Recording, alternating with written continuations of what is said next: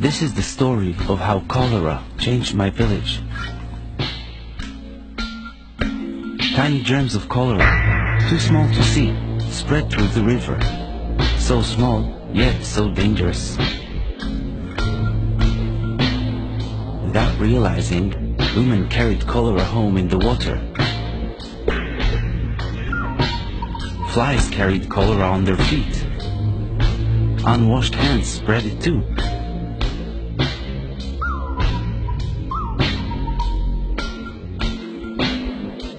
We swallowed cholera germs in our water, on our food, and on our fingers.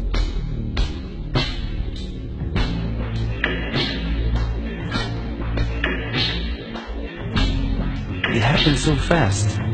By morning, my father was very sick.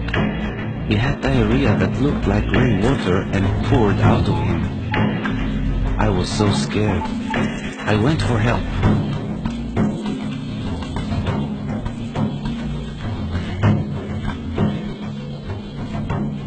I never rode so fast. One look at my father and the nurse knew it was cholera. We had to work fast to save him. We made a special drink to help him. First, we made the water safe. We filtered it through cloth and boiled it for 1 minute.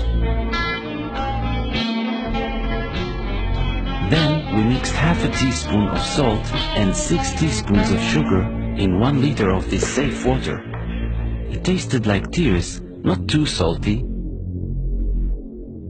I worried my father would die before my eyes, but he soon felt a little stronger.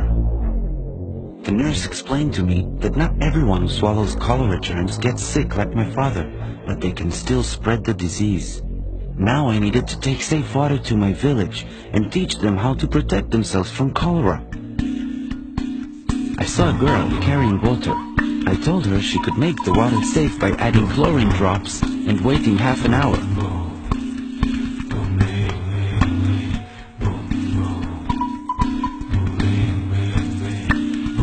There was a man about to eat with unclean hands. I told him to always wash his hands with soap and safe water after going to the toilet. Only with clean hands could he eat safely. I saw villagers spreading cholera into our river. I told them we needed to dig latrines far from the river, at least 30 meters away. This was important to keep our village clean. I found a mother preparing unsafe food. I told her, first, we must wash our hands with safe water.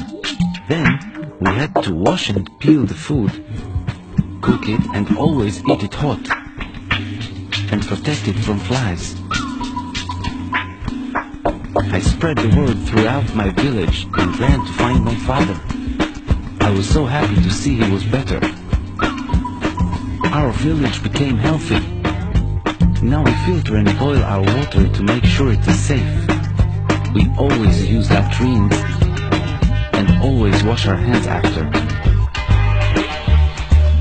Food is safe from flies, washed and peeled and cooked. And we always wash our hands before cooking and eating. We made our village safe from cholera. Spread the word. Your village can be safe too.